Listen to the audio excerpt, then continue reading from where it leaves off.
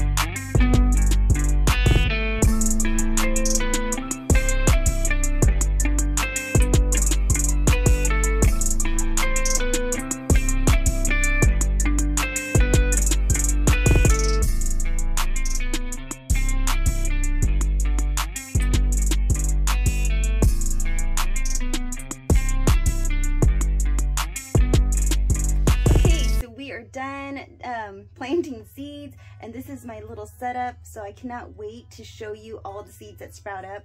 Now last year we kind of got out of control with seeds. I planted way too many seeds last year and super early, so my cousin and I planted seeds, and this whole trailer was filled with trays all over the place. I was gonna use those little 6 cells, but then I found these 72 cell trays, so I ended up using those instead because I could fit way more on the shelf and instead of those little 6-packs. So that's pretty much it for the day. I hope this encourages you to start some seeds, and I'm so excited to show you this journey. So tomorrow I am going to start some eggplant seeds and just pop them in here, and I think that's pretty much it. So take care, be safe, and thank you for watching, and I'll see you in the next video. Bye-bye.